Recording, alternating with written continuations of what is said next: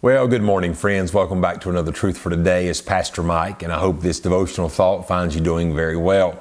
I've got a question for you this morning. Have you ever felt like, when it comes to the church family, that you're the black sheep? You ever feel like sometimes maybe that when you come to church, everybody else is buttoned up tight, everybody else has got it together, everybody else always is right on point with their prayer life and their devotional life and their witnessing and serving and so forth and so on? I don't know about you, but there's been times as a convert, a young convert especially, I've sat in church and wondered that very thing. Has everybody else here got it together and I'm the only one that's a mess? Well, the Bible tells you and I in the book of Isaiah chapter 53 and verse number 6, he says this: all we like sheep have gone astray. Everybody. Everybody at some time in their life isn't buttoned up tight. Everybody at some time in their life doesn't have it all together. Everybody at some time in their life. Matter of fact, all of us are growing at different rates. We go through different seasons. And here's the key.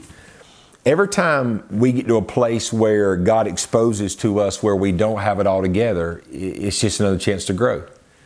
It doesn't make you a failure. It doesn't mean that you have no value. It doesn't mean that God's just going to throw you away. There are no throwaway Christians in God's economy.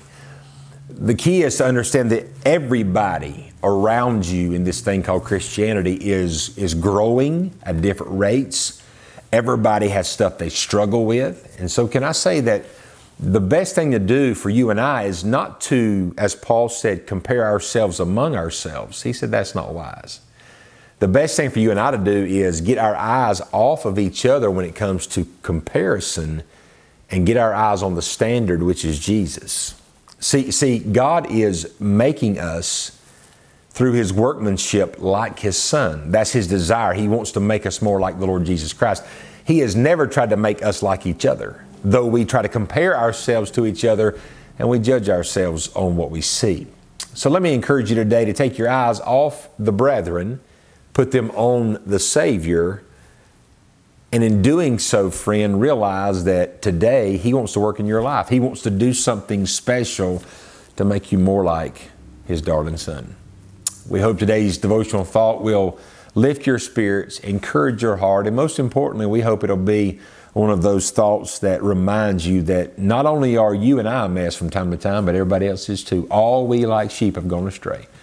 But I'm glad for this, that when we are astray, the Father can lead us right back home where we belong. Hope today's devotional thought will encourage you, and may the Lord richly bless you today is our prayer.